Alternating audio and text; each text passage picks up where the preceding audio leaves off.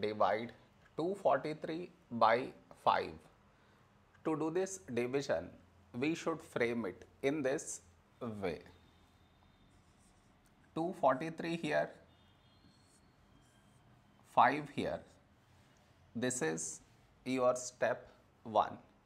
Next, here we have 2, here 5. 2 smaller than 5. So we should take two numbers, 24. A number close to 24 in 5 table is 5 fours 20. Now we should subtract, we get 4.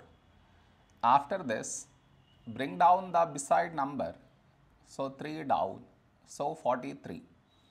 A number close to 43 in 5 table is 5 eights 40. Now we subtract, we get 3. After this, no more numbers to bring it down. So what we do is, we put dot, take 0. So 30. When do we get 30? In 5 table. 5, 6, 30.